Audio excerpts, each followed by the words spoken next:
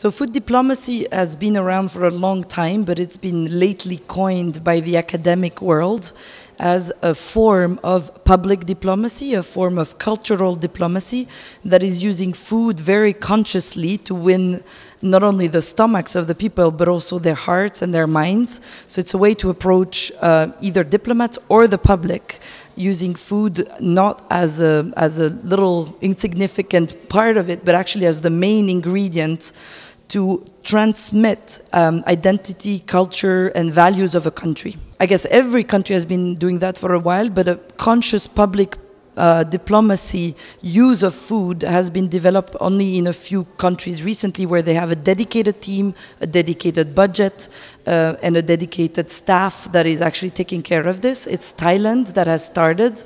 Then there's the Nordic countries, Peru, and a few other Asian countries such as Malaysia, Korea. But middle power, as we would say in political science, which are countries that don't have a huge economic or military powerhouse, but they're trying to use different means of getting engaged into the international scene and getting their space and power space a bit coined around food. Switzerland is a hard case because for a lot of people, when you say what is Swiss food, they would have trouble finding recipes. They would often mention chocolate and cheese. To me, the Swiss diplomacy through food is also a way of saying that Switzerland, we are a place of encounters between North and South, between butter countries and oil countries. We are at the crossroad with the Alps of a lot of influences. So I think our terroir, our Swiss terroir, is actually an international terroir, and we could also sell ourselves our identity as this multicultural identity, because of course we have amazing products that have recognition through the world, but I guess in terms of values, what we should sell is the value of multiculturality, and I think this is what would qualify us in Switzerland. It's definitely a moment of interest where we are trying to pin down what we are and who we are, and I think it's important internally. Are we going to be able to agree between all the different languages and cantons and cultures?